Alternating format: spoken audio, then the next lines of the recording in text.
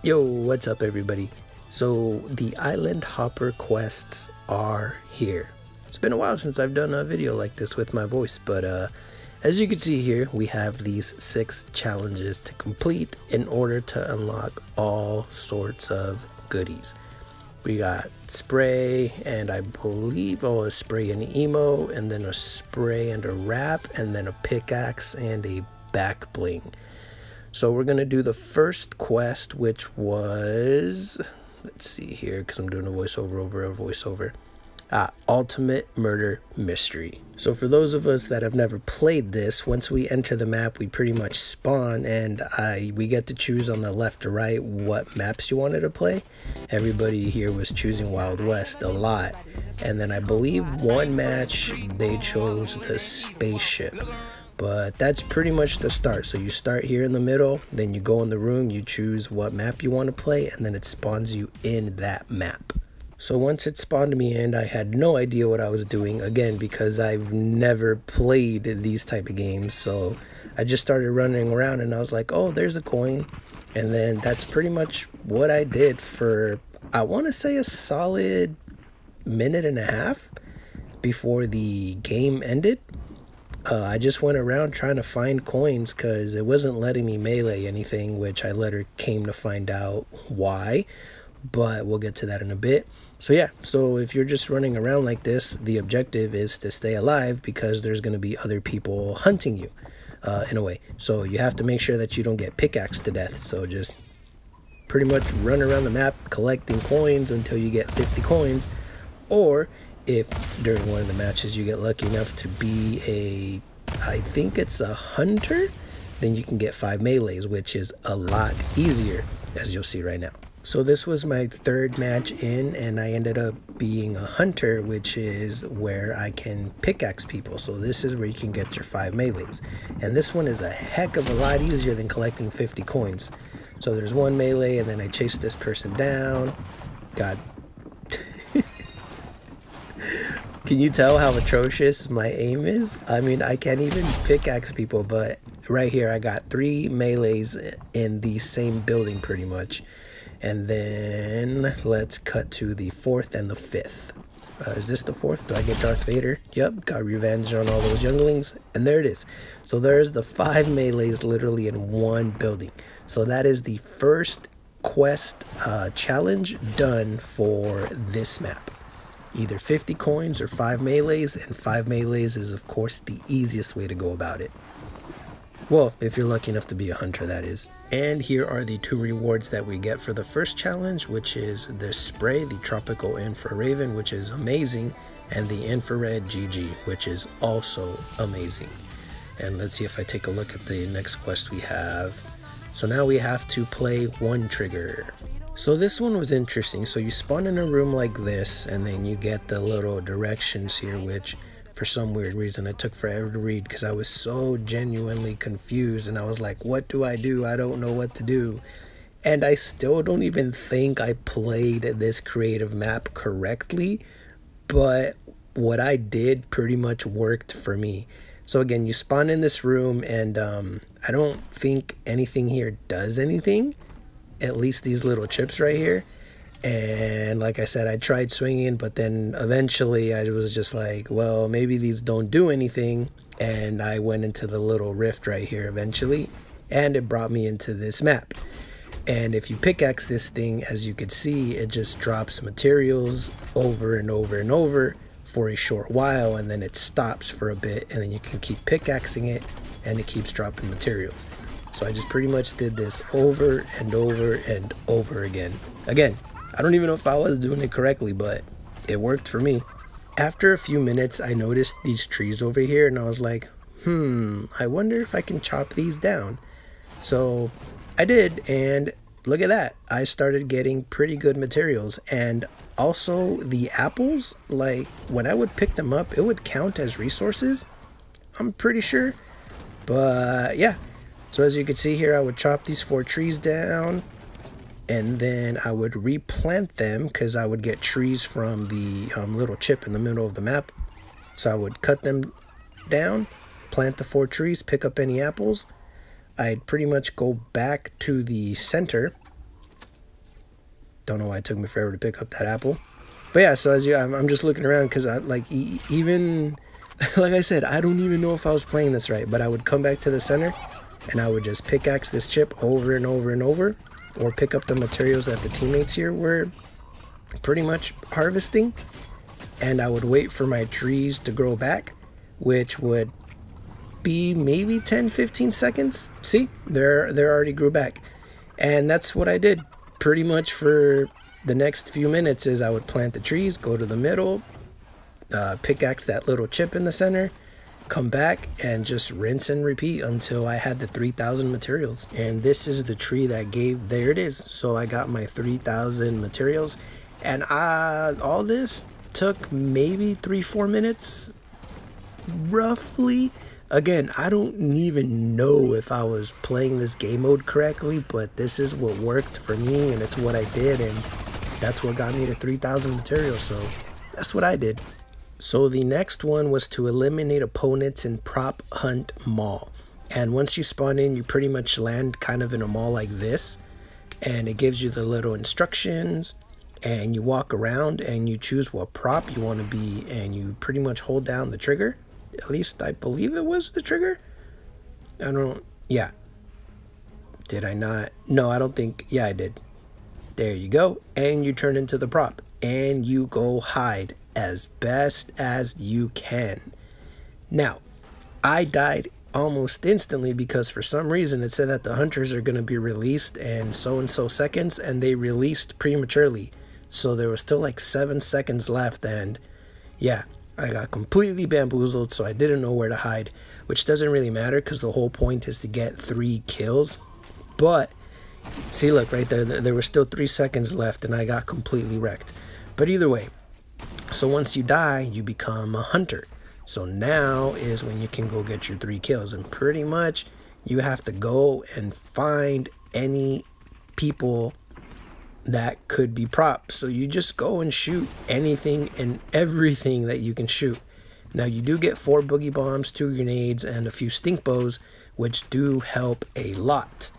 And I believe in a little bit, one of the other hunters throws a boogie bomb at a box, and the box just starts wiggling. So that's how I knew that one was an enemy player. So right here in this shop, oh, it was actually me. So, and see, and the little box start dancing. So I was like, wait a minute. And of course I missed my first shot on a box because I am a bot and I missed the target that huge.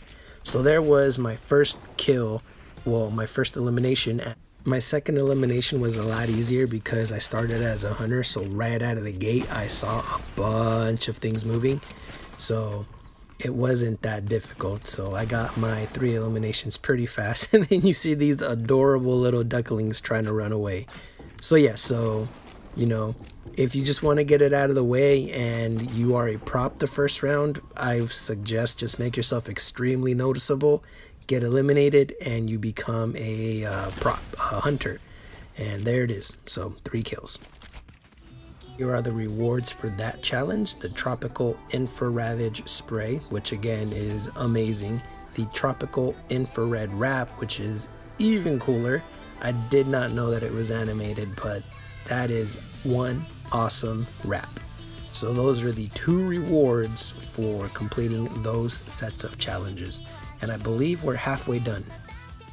Next down the line is we have to play Color Bash, and you'll spawn in a room, and then once the game starts you'll get thrown in a room like this where coins just start dropping from the floor, and you just pretty much want to collect as many coins as you can just to get bonus XP. And I believe it only gives you like 5 seconds, so get as many coins as you can, and then the actual match will start. So once the game starts, this is what you'll see is a giant tile color board, and you're in a bunch of Ferraris, no, not Ferraris, Whiplashes with chonkers on, which obviously makes it a little difficult.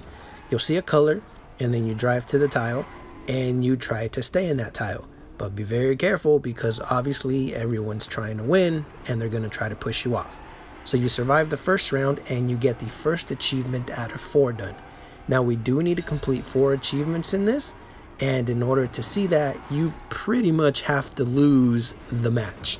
So We'll go to that as I lose in a bit. So I hit the bumper here and my car just goes flying in the air, and it just, yeah. So it was very, very annoying. Mwah, mwah, mwah. But it's okay, because this is kind of what needs to happen if you want to do the other 3 achievements. So here's the achievement board and all the achievements that we can get. So of course we want to get the 3 easiest and fastest ones.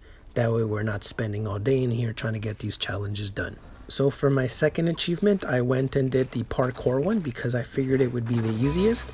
And it was. It wasn't too difficult at all, especially because mantling was active, because mantling was active, so it made it a heck of a lot easier. All you pretty much have to do is start from one end of the map and jump on these pillars and make it to the big button on the other side. And that is it. Parkour is complete, and that is achievement number 2. The next one I did was dance for a minute at the concert. So you land in this little, well, it transports you to this little area. I picked up a musical note, and I just pretty much chose an emote that had dancing in it. And I just stood there for about a minute. Well, I stood here for a few seconds because I was like, I don't know if this is counting or if I had to go get the other musical notes. As you could see, there was arrows pointing to it, but then I realized that it was the arrows on the Jumbotron there. So I came and got this musical note, and I just stood there until the achievement pretty much popped up for me that I had completed it. And the last achievement that I completed was to survive a color in mini color switch, which is a lot like the car one, except it's pretty much just you. And as you can see here, you're slipping and sliding everywhere. So it makes it a little bit difficult, but as you can see here, it was extremely easy, and that's it. That is 4 achievements, and that is 1 more challenge done and out of the way. Almost done, second to last. So we have to complete achievements in Parkour Universe. You spawn in a room like this, and here it shows you the achievements, which is to beat a stage, beat a time trial, find a secret collectible, and find a secret exit out of a level. And I had no idea what to do or how to go about this. I pretty much walked around and I was like trying to find which one would be the easiest, and I ended up going into Corrupted Castle. And if I remember correctly, I got 2 achievements from Corrupted Castle, which of course I'm going to show you how to get the 3 achievements that you need. But yeah, so this is how I did it. So I went into Corrupted Castle, and I don't believe it was this run, but I'll find the run in which I did it. I got an achievement for, I believe it was to find an exit out of a level.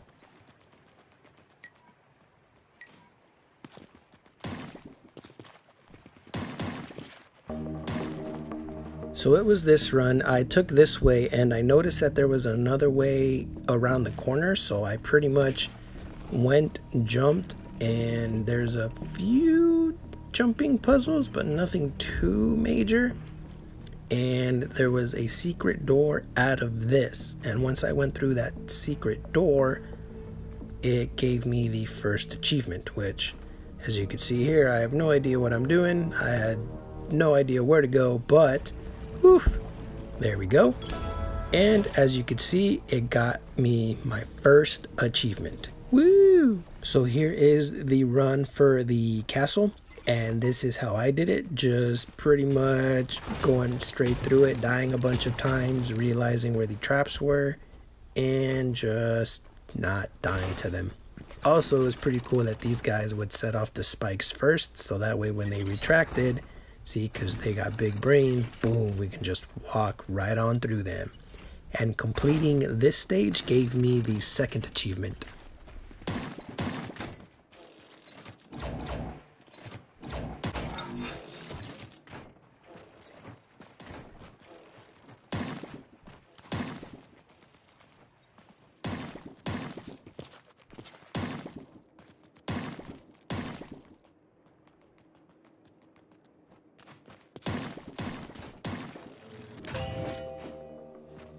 And then Smelly Peak was the second map that I went into, and completing this one gave me the third and final achievement for the unlock 3 achievements in Parkour World. So not too bad.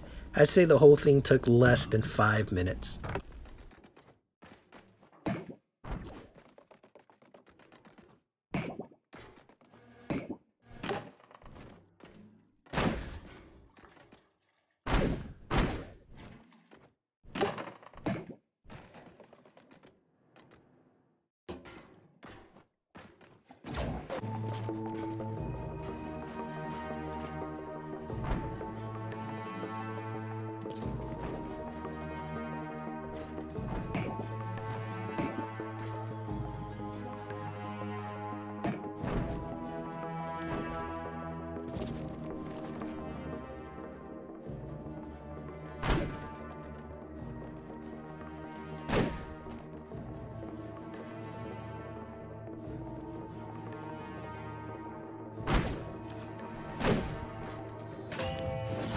And finally, we have to use 8 vending machines in Blimp Wars. So once the game starts, you'll be greeted with this message, which I decided to take my time to read. So I never got to choose which I wanted to be. So I spawned with absolutely no weapons. So I ran around for like not too long. I ran around for less than a minute trying to figure out what I'm going to do, how I'm going to get a weapon, because I obviously need a weapon to get kills so I can get gold. But I managed to get lucky and a little bit, I believe I pickaxed somebody that was down and I just picked up their weapons. And if you happen to do the same mistake that I did, or maybe the game just starts you off like that, again, I'm not sure. There is this device which lets you change your starter class on your next respawn, which I click thinking, oh, I'll actually be able to choose and get some weapons. And I go and jump off the edge. But once I respawn, as you can see here, nothing. It's still exactly the same. So I'm not really 100% sure how that works. But either way, I went out there and tried to get an elimination so I can get a weapon. So right here around the way, I believe my teammates, or was it me? Yeah, see my teammate downs the player. I go to pickaxe them. I try to throw them over the cliff, which thank goodness it didn't work because there would have gone all the weapons. But yes, once you die, you do lose all your weapons. So be very, very careful. But I finally got some weapons, so I was finally able to get some eliminations and I was finally able to get some gold. So a little bit further down the game, I ended up finding this cool little corner over here, which I was left unbothered for the most part. And as you'll see right here, there are the, I believe, were these the shadow guards? I don't remember.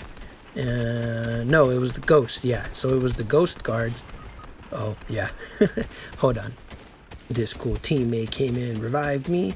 So I got back up, and then right across the way, as you could see, there's the 2 ghost guards. There they are. And you kill them. And they do count as I can't even talk. They do count as eliminations. You kill them, and a few seconds later, they respawn again. So I literally just spent the next few minutes killing them, waiting for respawn, killing them, waiting for respawn, and rinse and repeat until I got a quite decent amount of awesome gold. Literally, this is all I did for maybe 2 minutes. It was pretty fun. And oh my gosh, it made me realize how terrible my aim truly is. My gosh. Alrighty, so once we're rolling in the dough, we pretty much can die and spawn back at our spawn point. Of course, we just want to find the cheapest vending machine we can and just purchase 8 quantities of said item. So for me, I bought 8 shield kegs. And just like that, easy peasy. Well, almost, except for the fact that I spawned with no weapons and the first few seconds were extremely difficult, but we got over it. And there it is. So that is the final challenge. Not too bad. All in all, I said all this took less than 30 minutes, easy. I'd say less than 15 minutes, really.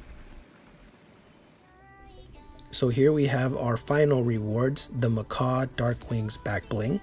I think these would go really great with the Marvel skins when we unlock the iridescent colors after we hit level 200, I believe, once we pass 200, and the Tropics Beak harvesting tool.